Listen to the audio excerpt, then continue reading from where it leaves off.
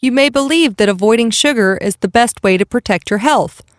And while controlling sugar amounts is a good idea for a healthy diet, doing it by using artificial sweeteners is not. There are many studies detailing the damaging effects of aspartame, which is an equal in NutraSweet. These effects were initially observed in rodents and later in humans as more of these products were used and longer periods of time passed with increased exposure. Ingestion of aspartame can result in a buildup of formaldehyde in the brain, which can cause genetic immune system and nerve system damage. Again, the FDA says that in small doses this is okay.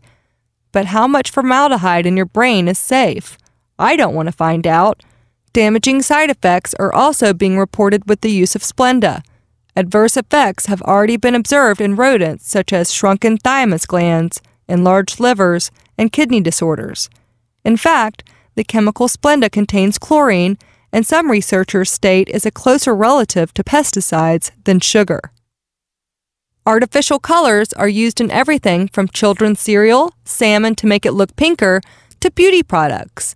And you may think that it's no big deal, but you may not realize how many products actually contain these chemicals.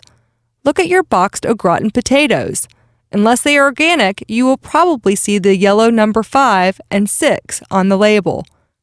Many of these colors are created using coal tar or other petrochemicals. Artificial colors have been linked to hyperactivity in children.